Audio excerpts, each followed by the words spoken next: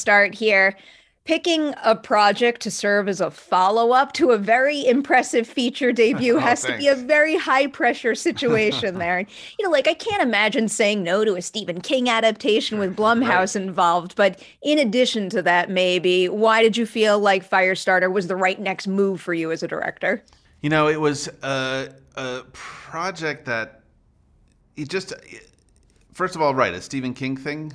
I mean, you know, what are the odds? It's a funny. In 2017, I was at the Overlook Film Festival. It was the inaugural event. It was at Mount Hood, the Shining Hotel, and I was in the audience when Jason Blum and Akiva announced they were making Firestarter. I was just a fan, just at a festival as a fan, and I was in the third row. And I turned to my friend. I was like, "That's a good idea. Like Firestarter would be cool." And here we are, 5 years later, and that's the movie I made. It's kind of a strange thing. Like, who would have expected it? At the same time, that was one of my favorite Stephen King novels, and it was certainly one of the first ones I read. It was one I identified with. I have a lot of kind of other weird connections to it in that before filmmaking, I was in clinical research, and I used to do drug studies like the Lot 6 trial.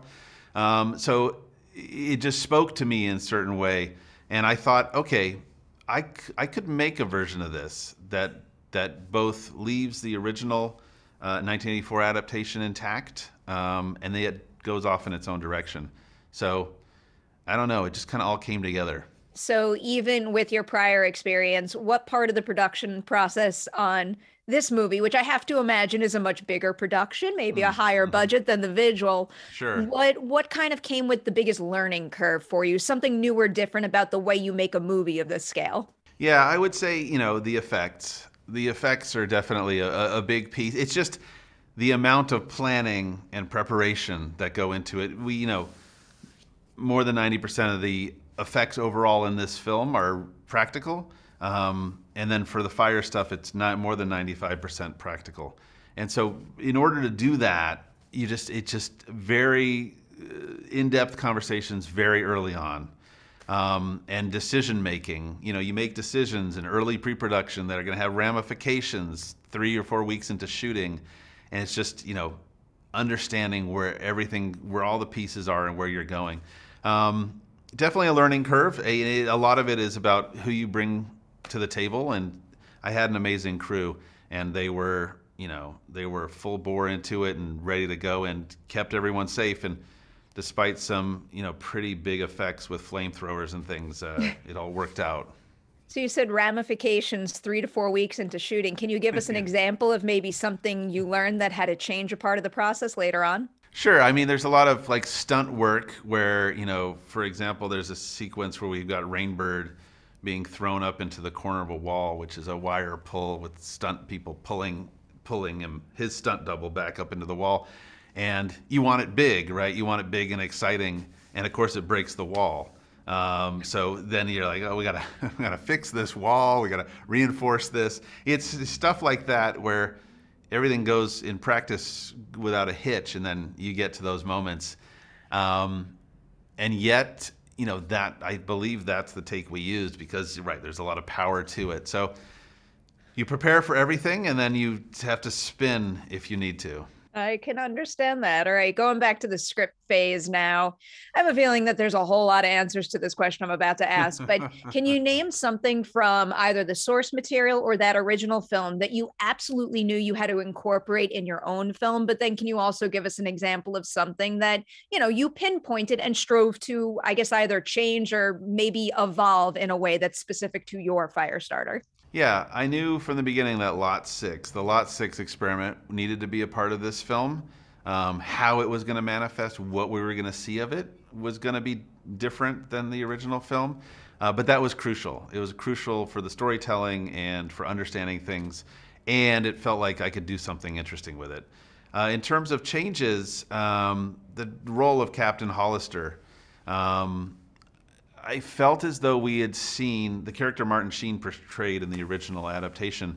I'd seen that guy before, and so I thought we could make a different character here, somebody with kind of a different perspective, and then getting Gloria Rubin in for that role was amazing. And she really gave, I think, a really nuanced take on the sort of character that we've seen before in movies, the general who's running the show, who has the country in mind versus the individual. I felt like she did something interesting, particularly with kind of going with this motherly route that she does. I have more questions about changes, but I'll save that for the end when we're talking spoilers. First, here I was reading the production notes, and it said that, when you signed on, you and Scott together, I think it said solidified the script with your combined vision. So it made me curious, what wasn't in the original draft that you wanted to bring to the table when you first joined the project? Yeah, I mean, luckily, a lot of it was there. It was more just drilling in onto some things. So I think, the biggest piece for me is the relationship between Andy and Charlie and the kind of parenting-child relationship. And so I think I really wanted to focus even more on those discussions of, I make it sounds boring, but I want to focus more on the discussions of how to parent and the tension and like, how do we take care of this child? And she's a ticking clock. She's a time bomb. She's, things are going to get worse. What happens when she gets upset? I wanted to play with that suspense. And so I think, a lot of it was navigating that stuff. And then, in terms of stuff that I wanted to put in there, Lot 6 is another example of, I think the original vision of Lot 6 was more akin to the first film or the book, and I wanted to give it a different spin. I wanted to show a different version of that. Okay, I'm putting up the spoiler warning for our viewers. Right. So you could talk about everything freely. And like, I have ideas in my head for this particular question, but I'm wondering for you, is there any particular big change you made to the source material that, proved most challenging to pull off, or maybe you're most nervous to see how viewers receive it? So Rainbird is the biggest change to the, in terms of the characters. When I first read the script, the ending that's in our film was in the script. And to me, it was almost like a Seven moment. Like when I first saw Seven and like the what's in the box scene, it was like, wow, that's bold and that's different and I love it. And so for me, I called it the Frankenstein ending because I wanted the monsters to walk off together. And so keeping that was key. And I was nervous about it and whether it would work and whether people would buy it. So part of it was just kind of reverse engineering to make sure that people understood who Rainbird was, without getting exposition-y. But it's what I'm really proud of. I feel like the ending did exactly what I wanted it to.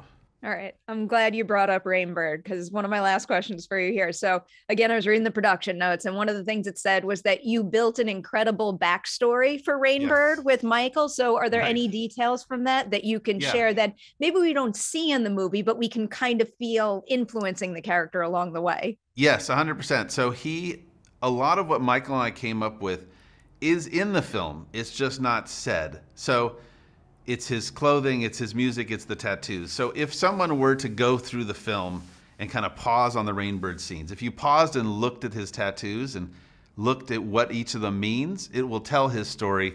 The one big piece I'll point out is there's a sequence in his apartment where the camera scans past a drawing board with all these drawings that he's done. Those drawings tell the rest of the movie from that point. In fact, the very ending shot of the movie is in the center of that drawing board because of what Rainbird's real ability is hinted at there, in that, it's essentially he can see the future. And so all those pieces, his past in the Lot 6 trials, his future, how he identifies with Charlie, it's all there. It's just, you see it for like 20 seconds. Now I'm going to have to go back and rewatch it and like pause frame by frame and find all the details. Right. All right. I got to let you go. Big congratulations on the movie. Thank you. Can't wait to see yet another one. All right. Awesome. Thanks so much.